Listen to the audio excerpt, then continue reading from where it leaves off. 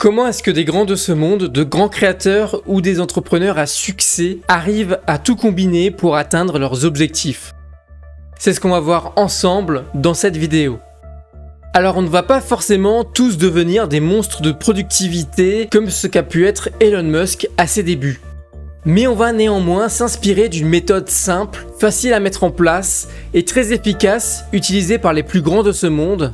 Cette méthode, je ne l'ai pas inventée, elle est parfaitement expliquée dans l'œuvre de Gary Keller et Jay Papasan, The One Thing, passer à l'essentiel.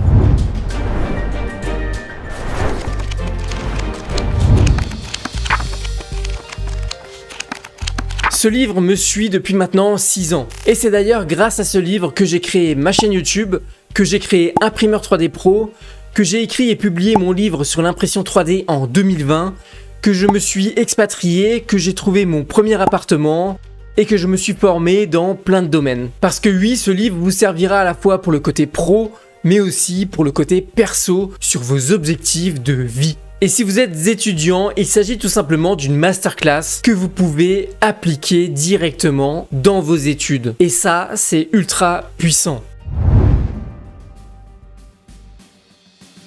Alors en quoi consiste cette fameuse méthode? Tout simplement, elle consiste à réaliser 3 tâches par jour et pas une de plus. Je vous l'avais dit, c'est extrêmement simple. Pourtant, malgré cette simplicité apparente, combien de personnes atteignent réellement leurs objectifs? Non mais c'est vrai, quand on y réfléchit, combien de tâches vous réalisez chaque jour pour accomplir vos objectifs? 3, 4, 5, 10? Sur toutes ces tâches, combien de tâches accomplissez-vous réellement chaque jour pour atteindre votre objectif? 30, 50, peut-être 80%? Et surtout, parmi ces tâches, combien ont réellement servi à vous rapprocher de votre objectif? Et c'est là que la méthode The One Thing rentre en jeu, en insistant sur le fait que vous devez vous concentrer sur l'essentiel. Première étape, lister, éliminer et supprimer. Cette méthode démarre par le fait de lister toutes les tâches que vous aurez à faire pour accomplir votre objectif. Par exemple, pour un étudiant, s'il a l'objectif d'obtenir son bac en fin d'année, les tâches tourneront autour des révisions sur les différents chapitres de chaque matière. Si vous souhaitez perdre du poids, vous trouverez dans vos tâches la préparation de plats healthy, de plats sains, la pratique d'exercices physiques, le sport, etc., etc. Pour un entrepreneur, si l'objectif est d'atteindre 100 000 € de chiffre d'affaires en fin d'année, ces tâches concerneront le travail sur ses offres, sur sa visibilité, sa prospection, sa conversion, etc., etc.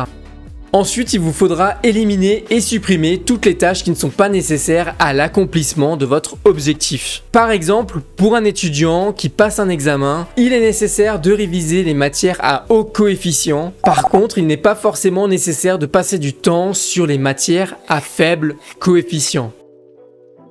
Dans la vie de tous les jours, il est nécessaire de pratiquer au moins 30 minutes de marche par jour pour se maintenir en forme et être plus efficace, plutôt que de rester 30 minutes de plus au bureau. C'est généralement en fin de journée qu'on est le moins efficace. Pour un entrepreneur, il est plus nécessaire de revoir sa méthode de prospection plutôt que de se concentrer sur le produit final ou la refonte de son logo afin de faire plus de ventes. Et oui, j'ai déjà vu pas mal d'entrepreneurs s'atteler sur la refonte de leur logo plutôt que de se concentrer là où il y a réellement le problème, c'est-à-dire le marketing et les ventes. Donc déjà, la première étape, vous l'aurez compris, c'est de supprimer toutes les tâches non nécessaires à l'accomplissement de votre objectif. Seconde étape, ne gardez que l'essentiel.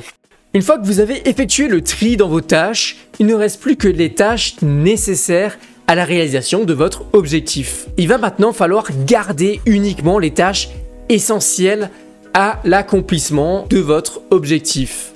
Et essentiel, ce n'est pas pareil que nécessaire. Laissez-moi m'expliquer. Vous n'allez garder que les tâches qui ont, selon vous, le plus d'impact sur la réalisation de votre objectif. Cette seconde étape utilise la fameuse loi de Pareto. 20% des causes génèrent 80% des effets. Ici, ce sont généralement 20% de vos efforts qui permettent d'atteindre 80% de vos objectifs. L'idée ici est de minimiser les tâches qui ont le moins d'impact et de se concentrer sur ces fameux 20% qui vont vous apporter 80% du résultat. Si vous avez déjà fait des travaux, vous savez parfaitement que 80% du temps est essentiellement consacré aux finitions. Mais l'essentiel ici de l'accomplissement de cet objectif, c'est d'avoir au moins le gros œuvre ou la partie fonctionnelle de terminer. Si je prends l'exemple d'un étudiant qui passe bientôt ses examens, il est plus efficace de travailler sur les sujets qui ont un gros risque de tomber à l'examen plutôt que sur le reste des sujets. S'il travaille uniquement les sujets qui tombent le plus souvent au bac ou au brevet, en utilisant par exemple les annales de bac, il sera bien plus performant le jour de l'examen. Et ça, généralement, tout le monde le sait.